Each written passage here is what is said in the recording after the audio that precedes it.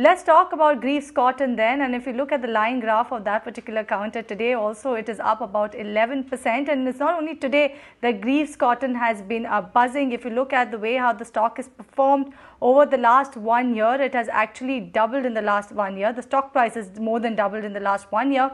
We spoke to the management earlier last week about their growth plans, but before that, let me bring on board my colleague Srishti to exactly tell us what's working for Greaves Cotton and why such a price action. Srishti?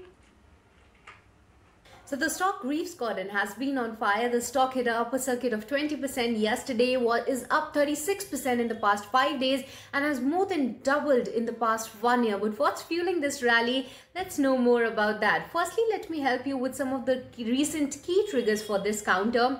So just a week prior, the company came up with their December sales data that in the month of December 2021, the company sold more than 10,000 of their EV units, which is a significant number in comparison to what the company sold in 3 months of Q2 FY22, which was a little more than 13,000 of units. Then from 13,000 to just 10,000 in 1 month is a significant number.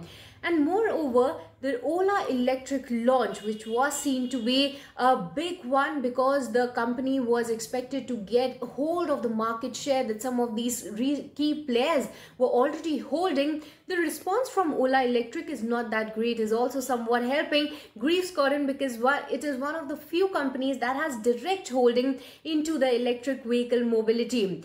Now let's move forward and try to dig deep in what actually happening into the company. So the company is trying to get its shift and focusing on the new business, new applications and the new growth story which is driving from the e-mobility business. Because back in first half of FY21, the company used to drive around 67% of its revenue from Greaves engine, which has now declined to 59% in first half of FY22, whereas their e-mobility revenue share has shot up from 10% to 17% in a similar period. Where to drive the business from the electric mobility, the company is doing more acquisitions and they recently inaugurated their Ranipet plan, and the management is also really optimistic about the future outlook ahead. So that is something that's fueling the growth in Greaves Cotton counter. We welcome the competition coming in because I think one thing this industry lacked about 6 months ago was awareness. Awareness is improving month on month, quarter on quarter, and I think it will only help.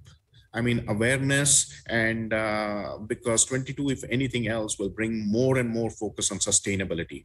And I think the more bigger players coming in will only help bring in the awareness into the EV, two-wheeler and three-wheeler. And that's kind of how we see it. We have our game plan. We've been working on it for the last 4.5 years and we'll continue to execute that.